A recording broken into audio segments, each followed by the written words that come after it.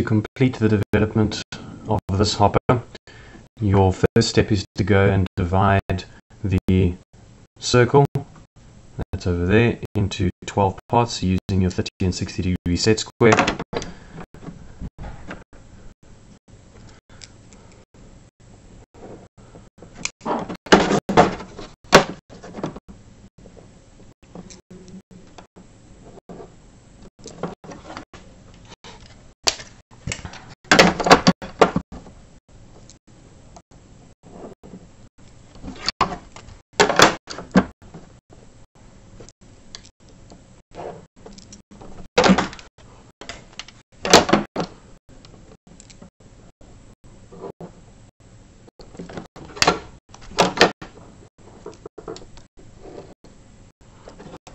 Once you have that circle divided up into 12 equal parts, you then take each of those equal parts and project them to the corner, the base corner, which is closest to each of those parts.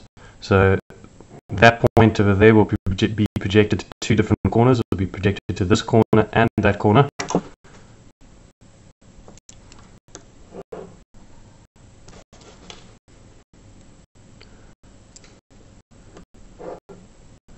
That point is closest to this base point, so we join those two up. That point is closest to this one, so we join those two up. And then this point again gets joined to that point and this one. This, of course, goes and creates the triangulation that you need to be able to complete the development of a curved surface. Any surface on a hopper can only be developed using triangles. So we are creating all the triangles that we need to be able to go and develop a curved surface.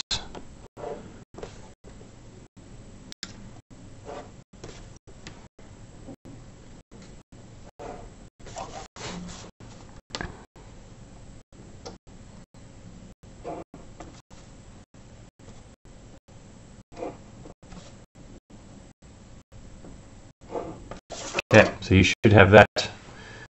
Now, each of those lines that you've now drawn, you now have to go and find the true length of. So the first thing to do is to go and determine which of those lines are the same length. So by measuring, we can see that these two lines here are going to be the same length. So I'm going to mark those two with a circle, and if you check the lines on this side, you'll see that these two lines are also the same length, so I'm going to mark those with the circle as well. Then this line over here is the same length as that one, and is also the same length as that one and that one. I'm going to mark those with a single line. This line over here is the same length as that one, and the same length as that one, and the same length as that one. Use a triangle. And then this one over here is the same length as that line, which is the same length as that line, and the same length as that line.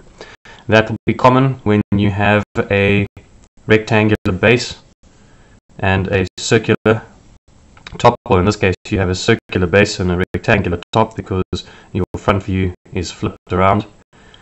And if that base is centered, then you're always going to have a number of lines which are going to be the same length.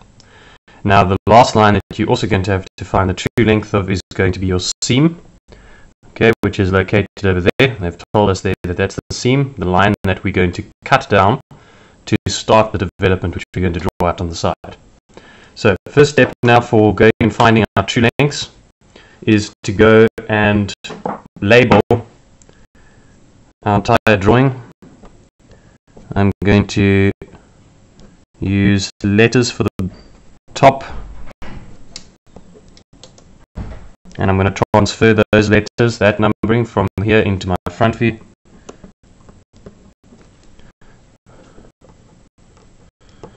And then on my circle parts, I'm going to use the numbers 1 to 12.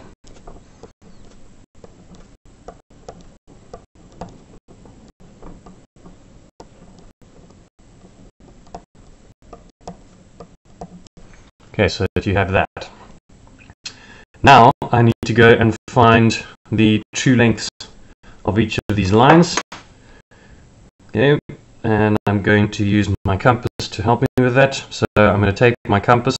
I'm going to start by working on this bottom corner over here, and I am going to place my compass point on point B, and I'm going to open it up to point 4, and I'm going to draw an arc.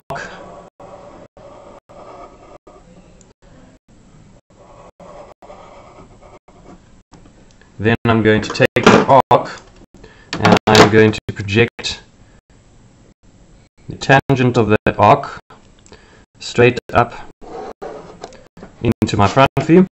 And because we are projecting a point there on the base, point 4, I am going to draw a line which then would connect the base of my front view to the line I've projected up.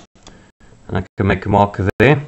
That point I then need to go and join up to the point that I had my compass point on. So originally I had my compass point placed on point B, and I had the pencil part placed on point 4. So point B, which is here in my top view, is now the point that I am going to join that projected point to.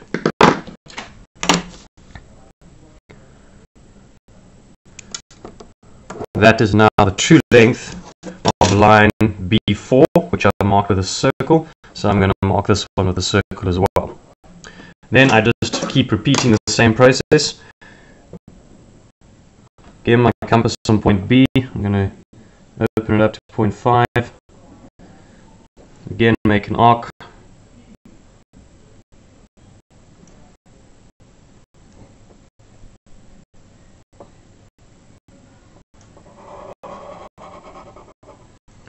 Okay, and then again project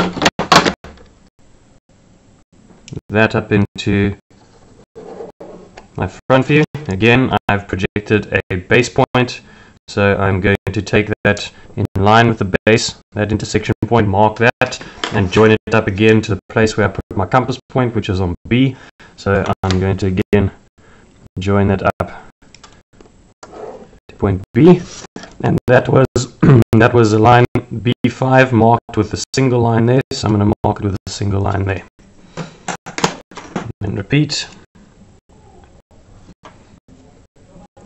For line B6, I'm going to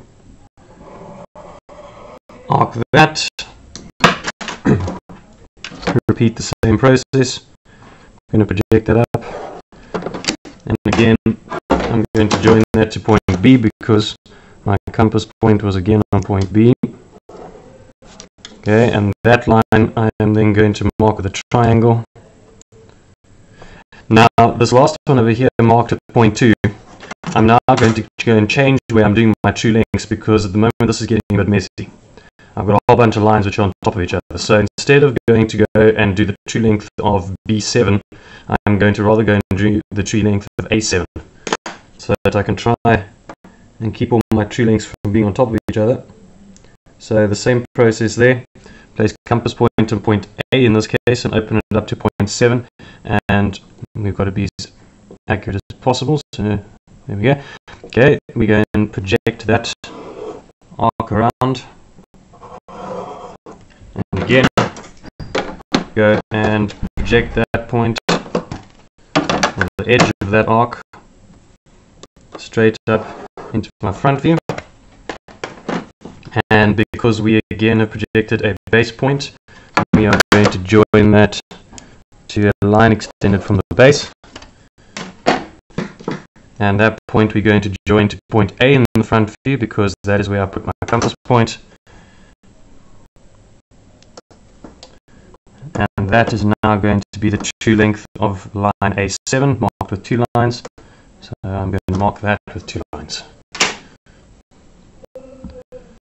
Okay, that was slightly off screen. Let's just get that on screen there. Okay, now, once we've got those 2 lengths, we still need to get the true length of our seam. Just sitting down there. So again, compass point. I'm going to put compass point in a baseline. and I'm going to project the top point. Okay. Again, you must make sure that your projections are accurate. So I'm going to project that down, and then project the edge of that arc up. Now I've gone and projected a point here which is on the top edge. Okay, so you're going to have to go and mark the point which touches the top edge in the front view, and then I place my compass point at point 1, which I have to find in my front view. So I'm going to project point 1 onto my front view so that I know my point 1 would be situated there, and I'm going to join those two lines.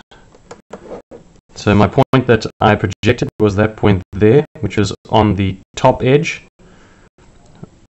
Okay, so that was projected up to the top edge, and then that point 1 is on the base, so I've projected that to the base and joined those up. That's now my seam's true length. Okay, now once you've got all of your true lengths, now we're going to be ready to go and do the development. Please watch the next video for the development.